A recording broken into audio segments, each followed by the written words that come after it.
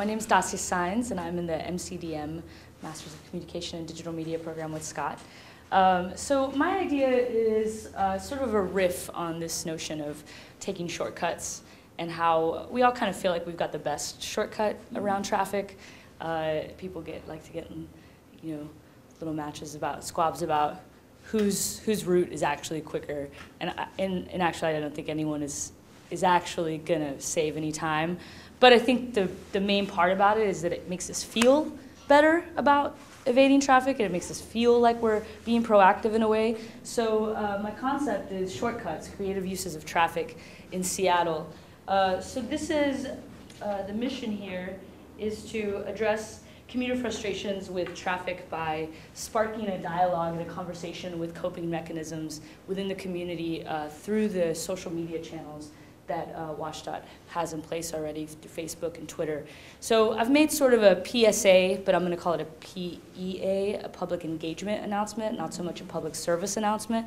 So it's this platform basically to just get people talking about the things that they can do, whether it be literally a route, routes that you take that make you feel like you're getting around congested areas in a more timely manner, or just mainly like how you're spending that time and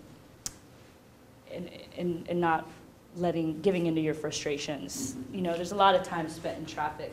So I'm just gonna go ahead and play it. The clouds roll by and time speeds past, and you're getting nowhere.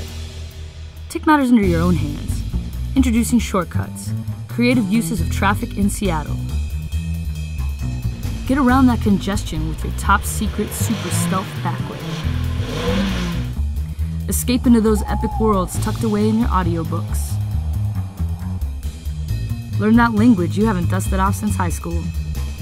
Est-ce que vous voudriez boire quelque chose avec moi ce soir? Traffic sucks. The time is yours. Get creative. What's your shortcut?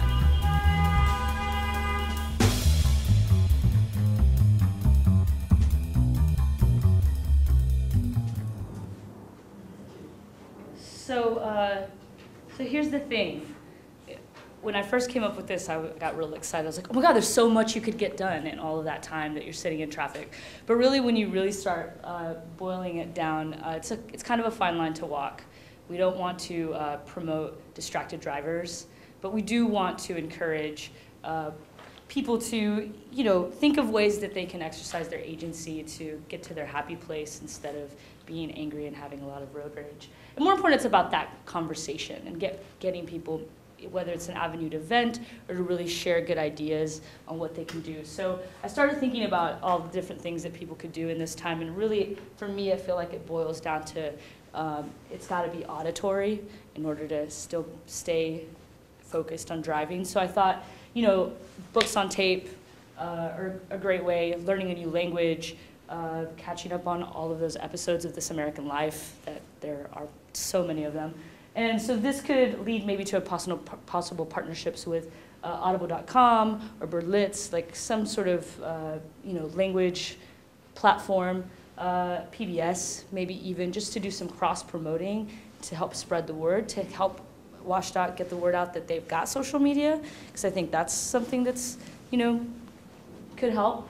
And then I also thought maybe, you could practice karaoke, and if that was the case, could we get together with Microsoft and come up with some sort of like sing-along karaoke game?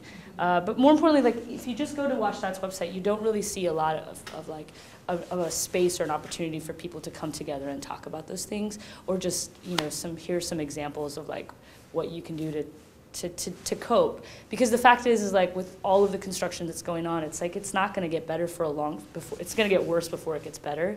And I think we can try to encourage people to be patient, but that can almost feel more enraging when you're stuck in traffic. So it's like, how can we shift that focus from that's not going to go away, so make it better, right?